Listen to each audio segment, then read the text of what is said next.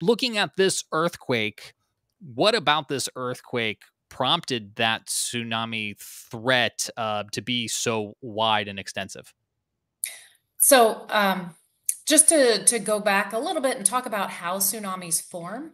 When we have faults that are under the water, not all of them create tsunamis. It depends on the way that the fault moves. And so, if a fault moves upward, it displaces the seafloor vertically, and that displaces all of the water on top of it. That water then flows out in all directions as a tsunami.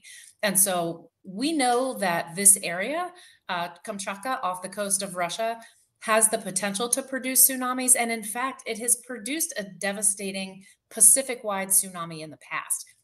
Just a few kilometers, a couple dozen kilometers away from this earthquake, back in 1952, there was a magnitude 9 that produced a big tsunami that caused damage around the Pacific basin. So, when you see the location of the earthquake, you see the magnitude of the earthquake, and then you know that it's shallow, and you know it's the kind of fault that moves the ocean floor up, you know that there could be a tsunami, and a tsunami big enough to potentially cause damage in faraway places like Alaska, Hawaii, and the west coast of North America.